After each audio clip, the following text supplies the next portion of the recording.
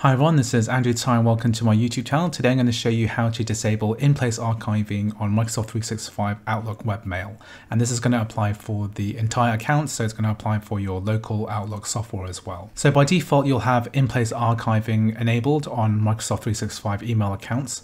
And this is even with the business email as well. So what will happen is that any email that is more than 2 years old will be moved into what's called an in-place archive. And this is a folder which is going to be in a sidebar when you look at your email on the Outlook web access. So that's an online only feature. You won't be able to look at this on your local Outlook. So this is a good idea to have enabled by default if you have a large quantity of email and lots of different users. However, if you want to disable it because you're, say, a very small business or you just have a single email account, so all you have to do is to visit the Exchange Admin Center. So I'm going to leave a link to this in the description. All you have to do is log into your Microsoft Administrator account and you'll be able to access these settings. So on the left sidebar of the Admin Exchange Center, we're going to go to Recipients down here and we're going to go to Mailboxes. And basically we want to select our user. So I'm going to select this user here.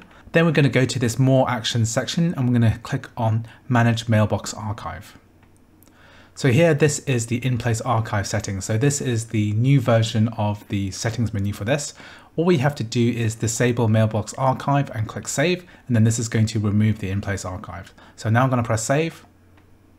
If I click yes to here, then what will happen is that the archive will be deleted after 30 days. So if you want to be able to retain your archive, then it's a good idea to move everything inside that folder to a different folder in your Outlook. So here, once I press yes, all of the in-place archive will be deleted and then future emails won't be archived. Anyway, I hope you found this video useful. If you did, please like and subscribe, and I'll see you in the next video.